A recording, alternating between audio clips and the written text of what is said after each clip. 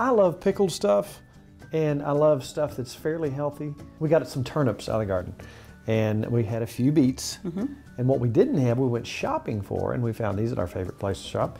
And these come from Rolling Fork Farm, I think through Casey Organics.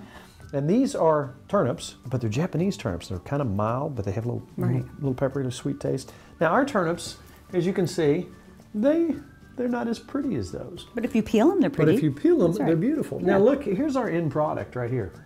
Look what a beautiful jar.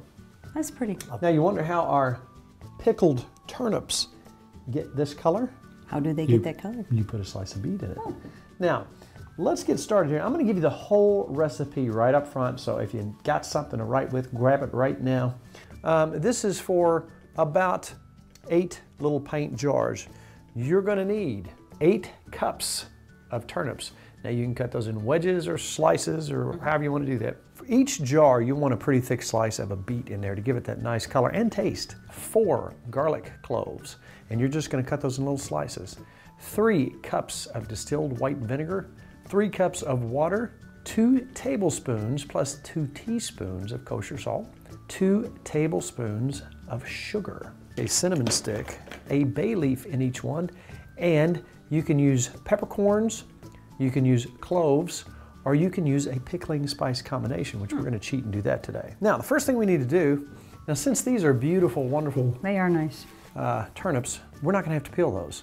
So if you'll cut those into nice little slices, just thick enough so imagine when you're taking a bite of it, you want it to still be nice and crisp.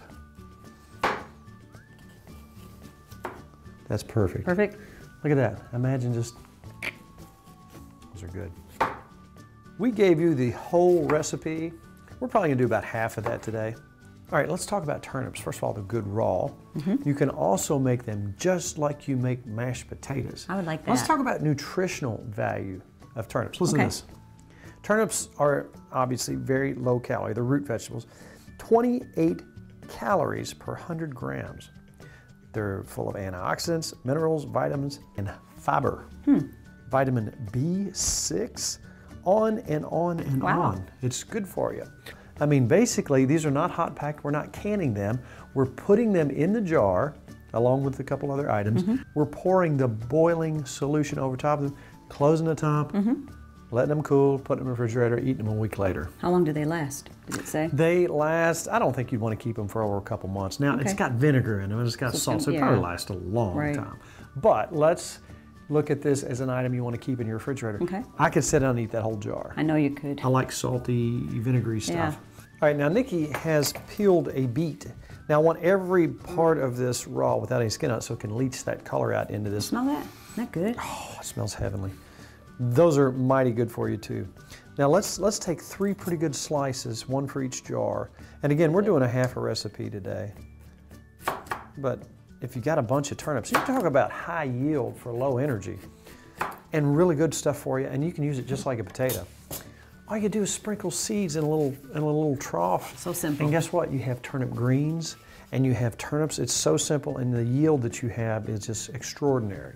All right, now let's see if we've got 3 jars worth. Let's really pack them there good. Let's go ahead and take some of our garlic, and let's put it, you know, want that sliced every thinly? so often. Yeah, slice those real thin.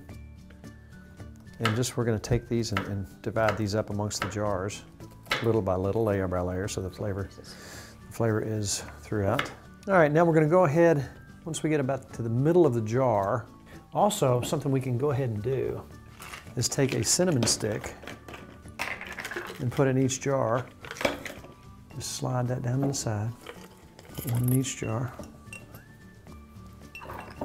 Gives a nice flavor. And 1 bay leaf. You know, bay leaves, you buy a jar of them, they're terribly expensive, but it's funny, in Louisiana, down south, they're laying all over the forest floor. You pick them up, piles of them for free. In the middle of each jar, we're gonna stick us a big old slice of beet for color. You know, when you talk to the old timers, everybody grew turnips, and everybody ate turnips. A lot of people eat them raw. All right, now I'm gonna put just a couple of these whole telecherry peppercorns in there. I heard Colonel Sanders, that is the pepper Wow. reportedly, that he used in KFC. That would be a good gift for Glenn this Christmas. Would be just a wonderful huge gift. one. Yes. Yeah. Mail it to him. All right, now let's go ahead and take one little slice of onion, put it across the top, real thin. Actually, we'll just use a Take that couple of middle these part? rings for that. A couple rings for that. Now, we are ready to start our solution. The last and final step before we start this goodness, I'll go ahead and pour the vinegar in. Okay. You'll follow up the water.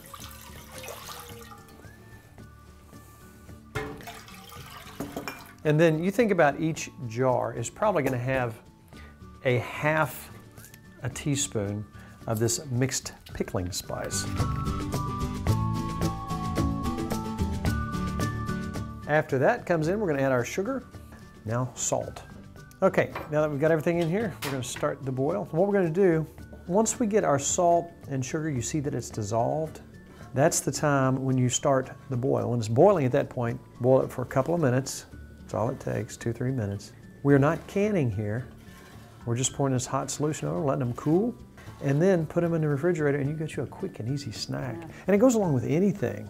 Now me, there's sometimes I just want a snack, and instead of sitting down and having a bag of potato chips, I can eat a bunch of them, or our corn back there. Corn relish. Which I might have to have some of that back there in a minute. And let's see how many people out there, let's see a show of hands, how many people actually tried our corn relish? Wow, that's a bunch. How about that? All right, here we go. All right, we got a boil going here. And if you're thinking, oh no, I didn't write the recipe down. Well, guess what?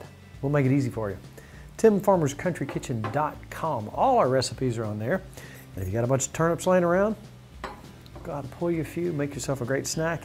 If not, we know several places on our Facebook page where you can go get them. Oh, Facebook page. Check out our Facebook page and like it. And we are there. Now, if you will, I promise I'll try not to burn you. We're going to take our solution. And you can see the beets already starting to bleed out in there a little bit. Give it that pink color. And the last thing we're going to do is we're going to take some of our pickling spices and put them in the top. And you think, really, there's a minimal amount of sugar in here. There's not much salt. You know, if you look at what's in a potato chip, and you think about all the fat in a typical snack, you just don't have that in here.